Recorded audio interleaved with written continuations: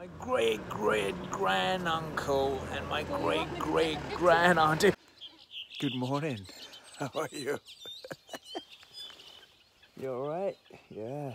Got the scarf on, got the jacket on. It's quite all right. Yeah. Yeah, don't need to talk to me because the language is what we make out of in our own mind with our understanding of life. And a wise man like yourself, made out of a trunk, a tree, still life. And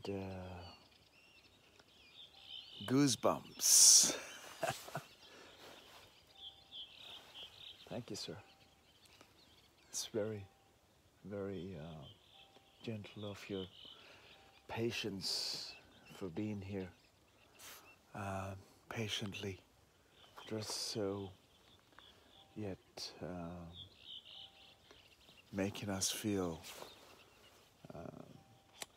very unusual, I would say, because the way we have brought ourselves with information and gathering of information, we've lost our way and we don't communicate anymore in the sense of conscious sense of ways, and it is a sad prospect that this is the case. And how's the missus, by the way? And is the missus all right?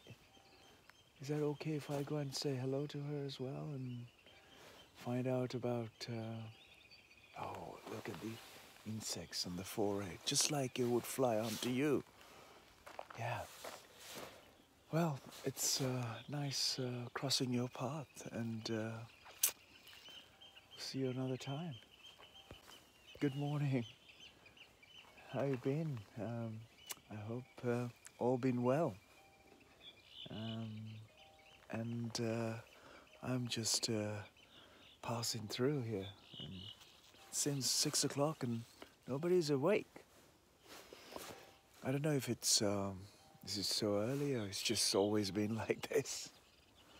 Anyway, your patience is much appreciated and entertaining us here.